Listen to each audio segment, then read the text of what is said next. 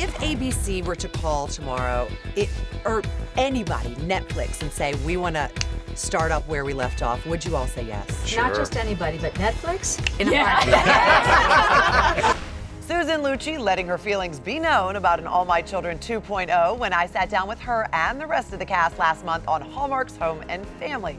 The daytime legend now opening up her New York home and, more importantly, her designer closet for a sneak peek at her once-in-a-lifetime auction. Hey, Insider, what are you doing out there? Come in, please. I'd like to show you my home. And what a home it is. She and her husband Helmut purchased the 6,300 square foot mansion in Long Island in 1978. The colonial even features a private library.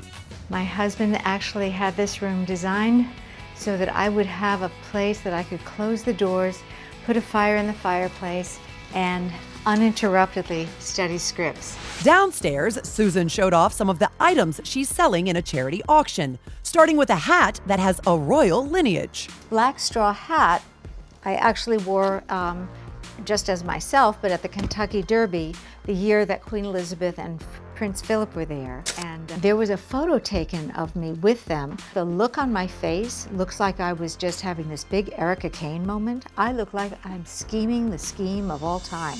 I will get you for this! Also up for auction, some memorable gowns from Lucci's personal collection. Here is the Escada gown.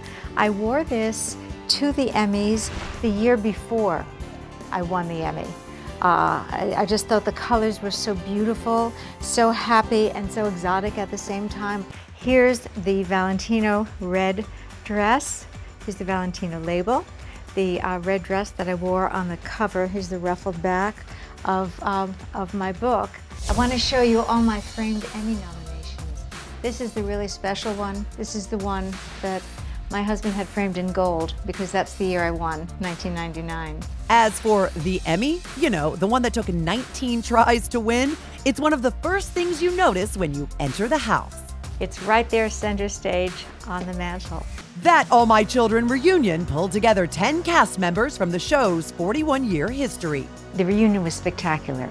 We've never all that many of us been together since the show went off the air, and it was just a wonderful time to be all together again. The rumor is Netflix is considering an AMC revival. It's probably just a rumor, but it's a wonderful rumor, and I'll just enjoy the rumor for the moment. But you tell me Netflix? Yes, I feel great about that. That could be a wonderful thing.